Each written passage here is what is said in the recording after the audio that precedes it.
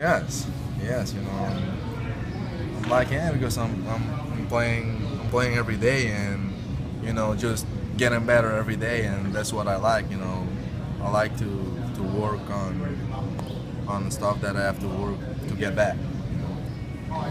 What do you feel like right now is still the biggest thing, regardless of what happens with guys at the big leagues? What is the thing you've got to do to make sure that you're ready to play?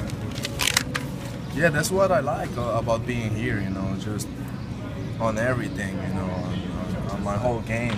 My hitting, my fielding, everything. To just make sure when I get back there, I'm at top level. Has there been any day, Jurickson, where you wake up and you say, the shoulder feels a little No. That's what I like about it too. Every day, my shoulder's been great. Every day it's ready to play. Are you doing anything different in terms of throwing than you were 2 months ago, in terms of your throwing angle? Or No.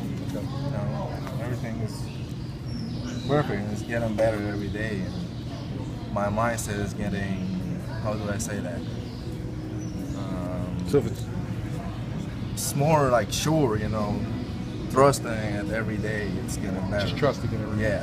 Yes. You feel My like angles on my throws, because I think in spring training it was maybe a little low, but right now it's coming out great. You feel like you're on top of everything. Yeah. You feel like it's stronger even than it was in spring training? Yeah, it's stronger than spring training because I'm trusting it more. In spring training I think I was a little here, and now it's every throw is on top.